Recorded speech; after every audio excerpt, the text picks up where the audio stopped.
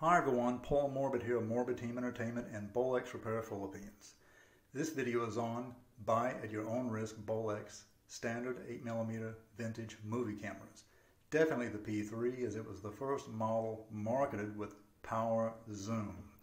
This being no fault of Bolex, but however the user failing to remove the circled in red battery in the lens section before packing it away in a closet for years to come. The battery would then become corroded and break off the little prongs in the lens section connecting it to the battery and the power zoom feature.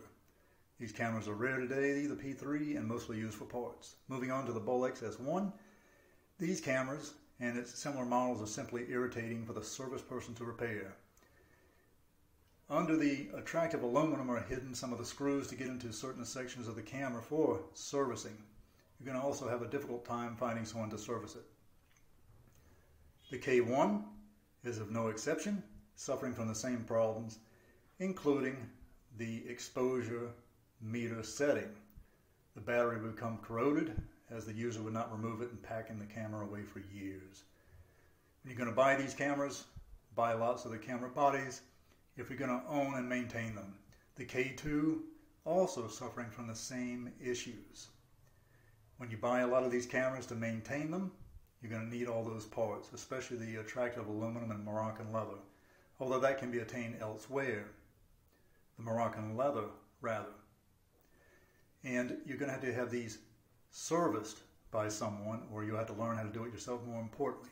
The P4 is of no exception whatsoever. All these models basically suffer from the same issues. To find someone to service them is rare. So here again, you're going to have to learn how to do it yourself. The aluminum becomes bent up generally when you remove it for servicing, and they're just a real irritating set of models to service. So there you have it. I hope this helps you and you've learned a good bit from it. Remember, buy a bunch of camera bodies, service these yourself. Hope this helps you. See ya!